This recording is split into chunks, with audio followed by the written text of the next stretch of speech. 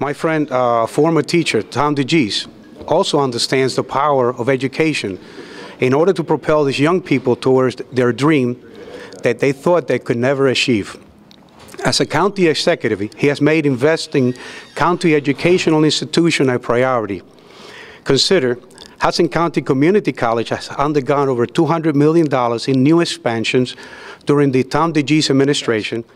The community college is now serving over 10,000 students, and out of those 10,000, 55% of the graduates are Hispanics.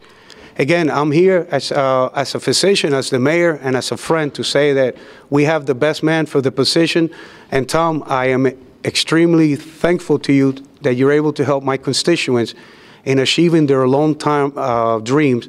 And that is, to be able to be better residents thanks to you and providing those tools of better education. Good morning. It's my distinct pleasure to stand here today and endorse Tom DeGise as he seeks re-election as our county executive in 2015. I'm particularly pleased to share this podium with the mayors of West New York and Weehawken. Our endorsements, when combined with the endorsements of Mayor Stack from Union City and Mayor Sacco of North Bergen, which occurred a few weeks ago, are evidence of the solid support that Tom has from the communities that make up North Hudson. You know, we're in a beautiful facility today, which wouldn't be here if it wasn't for our county executive working with then Congressman Menendez and Speaker of the General Assembly, Albio Sierras. But the first thing you look for in an elected official, the primary thing we look for, is honesty and integrity.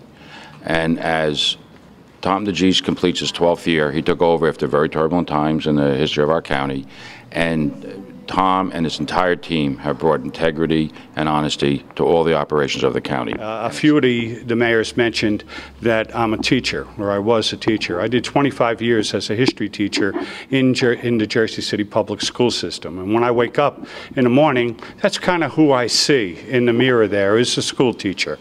Pretty good at Jeopardy, have a lot of useless knowledge like a lot of teachers has and stuff.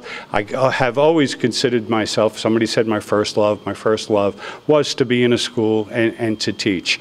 And that's why it's been very gratifying to work with the educational facilities that fall under the county umbrella, and in particular the Hudson County Community College.